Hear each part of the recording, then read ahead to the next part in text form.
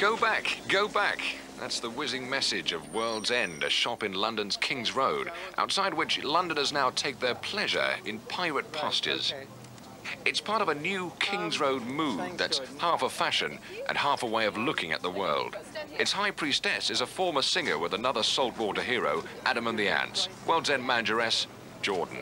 Well, I just think that in a time of sort of economical depression at this moment, with people like Margaret Thatcher who put such a great downer on people, that the inclination is for people to look rich and look healthy and look up.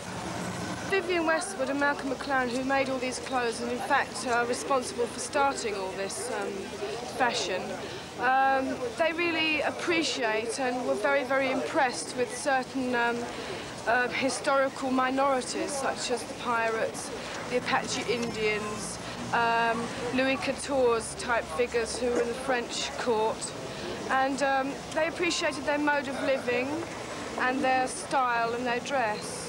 And so what she's done is try to take part of that sort of 18th century dress and modernise it and make it for young to any age of people, but make it look very street wearable, very bright, very rich looking. This is a part of her new collection. It's called a Jungle Beachwear collection. It's the sort of thing you could imagine being worn on a sort of Caribbean beach when you're up to your knees in salty water. You know, they explain that this is the hope of Britain, really. This fashion, the shop, in fact, and the designs that come from it are the great British hope, and will influence world fashion. And even if the King's Road seems better placed to regulate the ripples than rule the waves, it's already contributed some of the liveliest chapters in Britannia's story. At one time, King Charlie's private footpath, the royal route from the centre of town to Hampton Court. It became the base from which Mary Quant knocked the world of fashion sideways in the 60s, turning King's Road shopping into a social event and bringing 8 million camera-carrying tourists to press their noses against the windows of its 250 boutiques.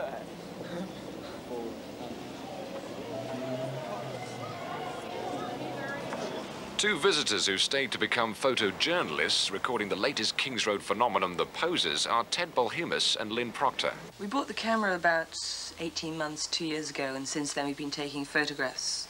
First of all in clubs when we were doing a gossip column, and then expanding out. At the moment what we really like is taking photos down the King's Road where everyone goes to promenade, display what they're wearing. It's this great parade. Posing is really where it's at, and you need a place to do it. You go down to the King's Road and you pose, or you go out to clubs and you pose. The idea of having a camera is really central to this whole thing. People take pictures of each other, taking pictures of each other, and it just goes on and on. It's also about having a lot of fun, that you can dress up and wear what you want to. The kids walk up and down the King's Road on a Saturday, bump into people, look at what's there, look in the shops, buy clothes, but put that together with their own ideas and come up with their own fantasy and their own character they'd really love to play. It's like a fancy dress ball where you really can choose any character you want to. What they're creating is a kind of off-the-rack mythology, soured with the second-hand celebrities thrust upon them by the media. Kids are raiding the rails of theatrical costumes to drape themselves in stardom's trappings, turning their own image into an 8x10 glossy, creating a self-centered style in which each of them can be both the star and the fan, the photographed and the photographer. Go ahead. Good. Okay, Patty, look up. Good. Good. Good. Good. Right. Carry on. Good.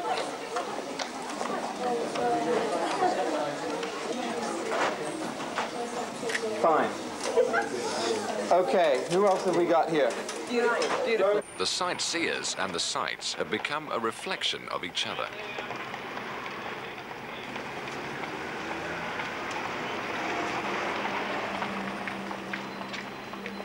Self-consciousness is now holding sway in the King's Road. Every passer-by an audience, every audience waiting its turn to enter centre stage.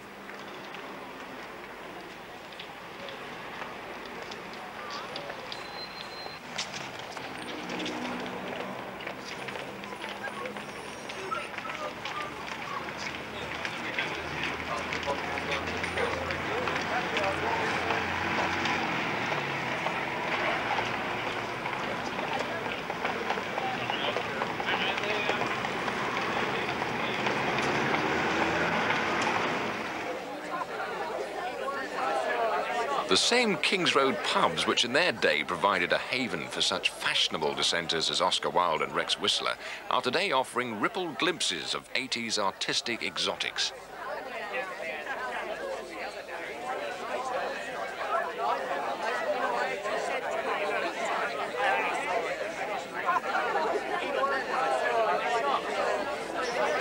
Sidelights on them are also provided by another of their champions, clothes designer Colin McFarlane. I personally think that most fashion doesn't really begin with a designer. I think it really begins with the customer. Generally, I think it's street fashion that causes commercial fashion to happen. The kids wear fashion and they also look for a certain type of fashion, a certain feeling, and they come to shops like this looking for it. We pick up the feeling and we kind of stylize it into a look. And about 6 months to a year later, Paris then pick up on this look and do it in a very, very exotic way. And the funny thing is that it doesn't just end at Paris, because the British buyers from the big chain stores go to Paris, copy the look, and produce it a year, year and a half, 2 years after we've done it in all the high streets in the country, but in a very watered-down version.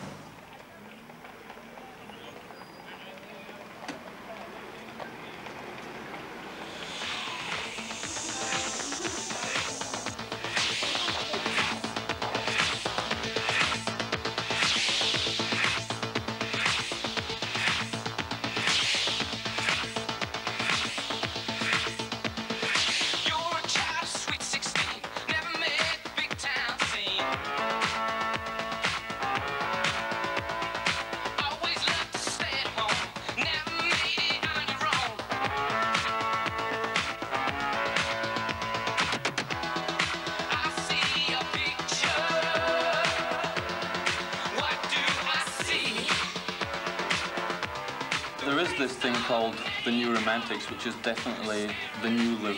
The funny thing about it is this was definitely not created by any fashion designer. It wasn't even created by people really with money. It came out of the East End of London, which is a fairly poor area. A lot of the people were out of work, and yet out of old clothes, things from charity shops and things that they got handed down from their grandmothers, they created a complete new look, a sort of historical, romantic look.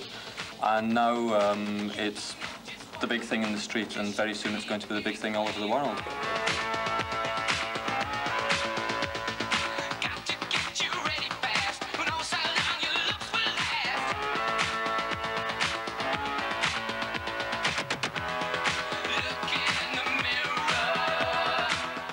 Kings Road's very special as a shopping street because people don't just come to shop here. They don't just buy something and rush off home. People come here, buy the clothes, and they actually wear them in the street. And as people say, it's the longest catwalk in the world. Any Saturday afternoon, there's a continuous fashion show going on up and down the street. I think the Kings Road will live forever.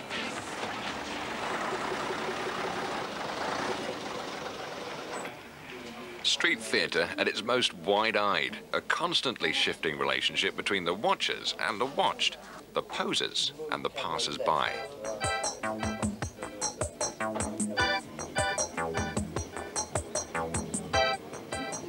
The reassurance that people can behave like window dummies and window dummies behave like people.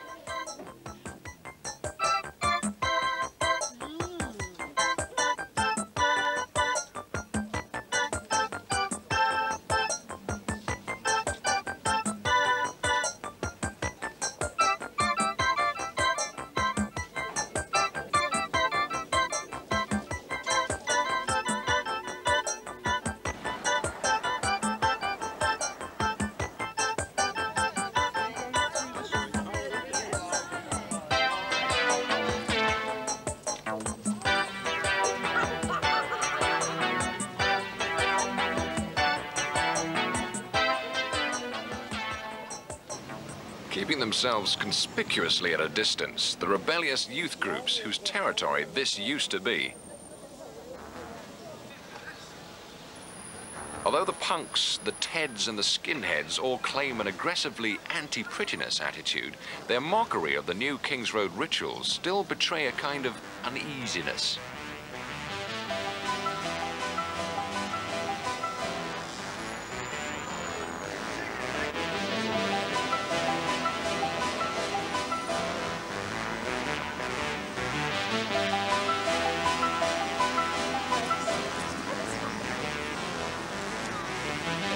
you do it again without damaging the lady?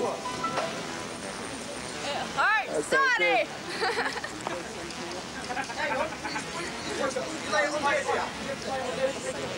Disgusting. You've got black underwear on, remember?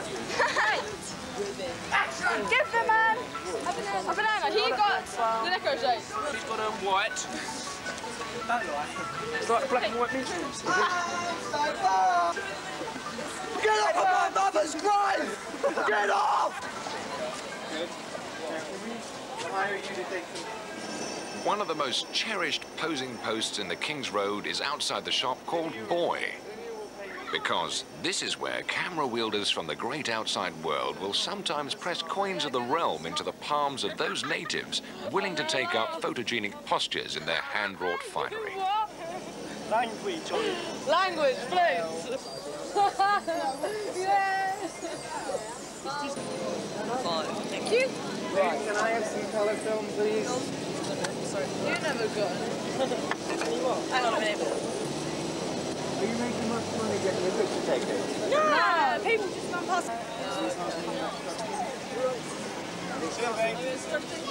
No, thank you. Hello. No, thanks. You're blocking the street with your filming, all right? So, we'll go inside. You'll go inside, all right? You got the fever, you're gonna crash. You're talking business, you're talking trash. You got the answers, you work it out. We'll change the world, we'll turn it round. Don't make me laugh, don't make me cry. Inside Boy, they're still holding out for the pre-romantic trade. No flounces or frills here. Oh, look at what you're doing. Look what you're doing.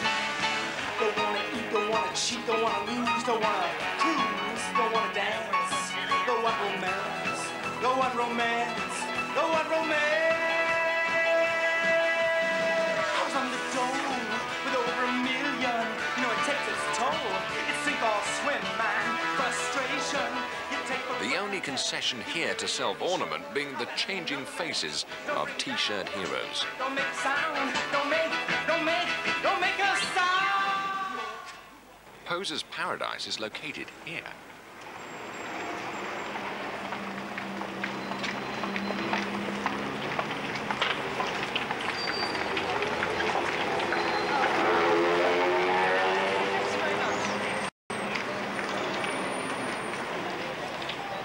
Through the doors of the great gear market, pretty people are in search of more prettiness, be it wearables or sounds. But this is also the haunt of the musicians who bring us the songs of the new romantics. Such bands as Ultravox, Spandau Ballet, Landscape and Shock. A regular customer is record producer Richard Burgess. I produced Spandau Ballet, and I also produced a single called Angel Face for the group Shock. Basically, in my productions and in Landscape's music, I'm trying to make music that is dance music. It's enjoyable to go out to have a good time to, that is indigenous to England and to Europe, because previously all of our dance music's come from America. And I love American music, but it's right that we should produce music of our own. It's right that we should produce clothes of our own. It's right that we should produce looks of our own. And that basically is what I'm trying to say through my music. And I think that is what this is all about, really. It's what the King's Road's all about. It's about having some originality, some innovation, and manifesting your own individuality through the way you look and the way you know, through everything you do, through your music, through whatever you do.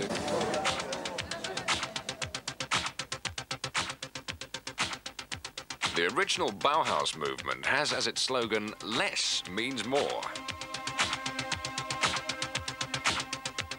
Here in the great gear market, excess means most. From clothes to cosmetics, it's a way with fashion houses and galleries, because this is where you can become your own art object.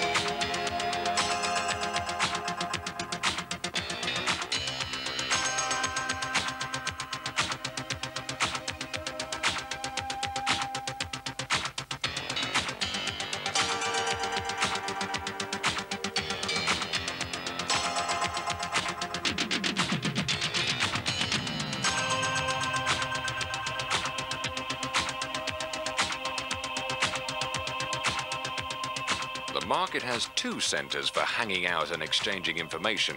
One is the coffee bar, where purchases are compared, hairstyles are admired, and as ever, mutual photography takes place.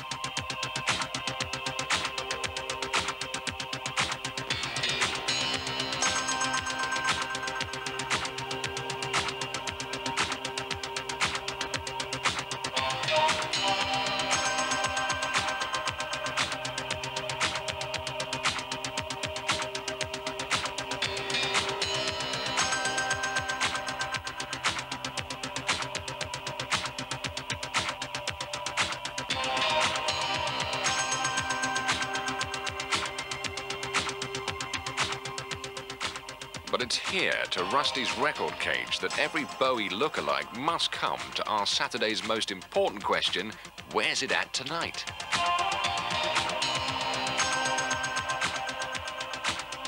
Because although nightclubbing is central to the Posers' games plan, its special feature is that the place to snap and be snapped changes week by week. Its location may be passed on only by word of mouth.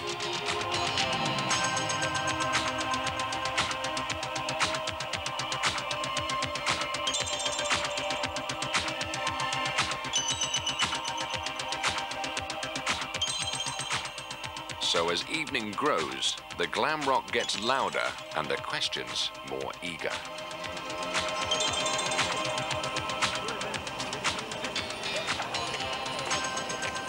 Tonight it's Planets in Piccadilly's Burlington Arcade.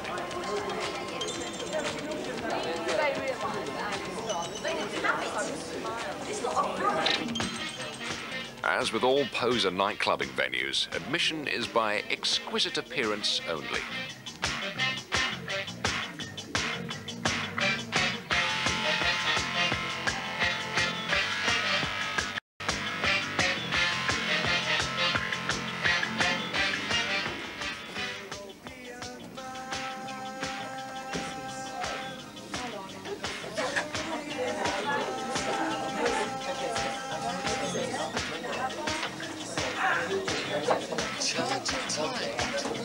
Because every object of artistic beauty requires careful maintenance, the powder room gets as crowded as the dance floor.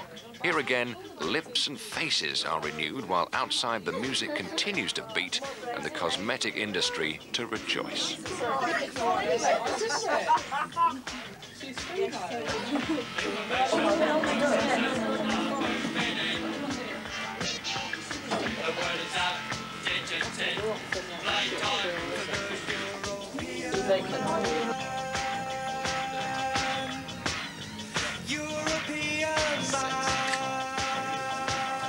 When the fellas leave the floor, it's a different picture, but not very different.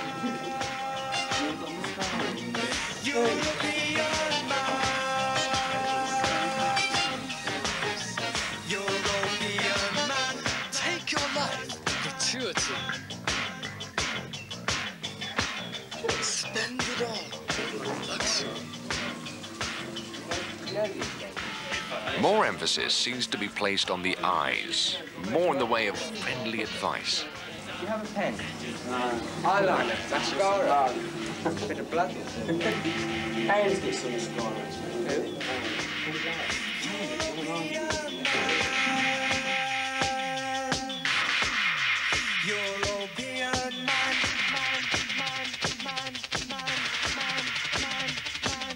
People just want to dress up, don't they? Same as I want to dress up, same as he wants. It's just something to do, isn't it? People dress up because they think they look nice, like the way they dress up, you know, that's why they do it. I mean, it's a personal thing, and that's why people dress up, because they like the way they look, obviously. People don't spend hours in front of the mirror getting ready to look awful. They dress up because they look nice. A lot of them look individual. I mean, all right, it starts to look like a uniform after a while, some of it. But compared to what people wear in the streets, it's sort of different. So it's just nice to be able to go somewhere and do something different.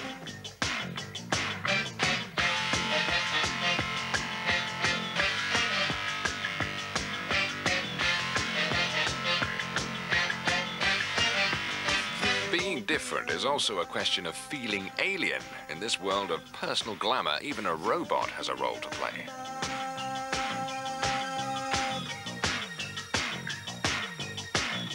Charge your time to a credit card. That's nice. Spend your life on a leisure farm. It's no more work, only play. Microbrain is here to stay. Information processors are moving in. The word is out, digits in. Playtime for the European man.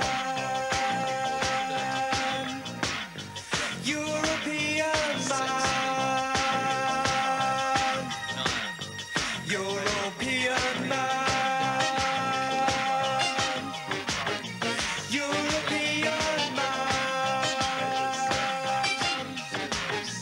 European man. Take your life, gratuity.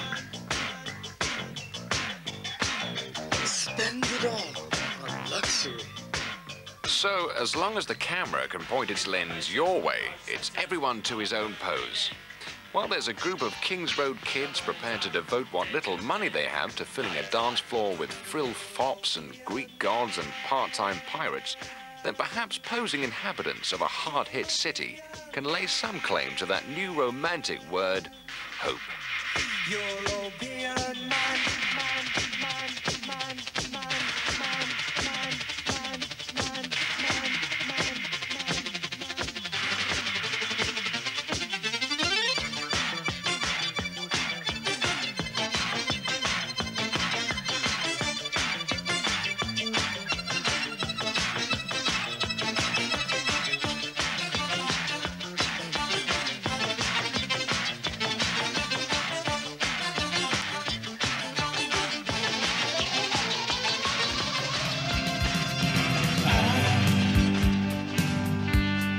Gone to the dark land.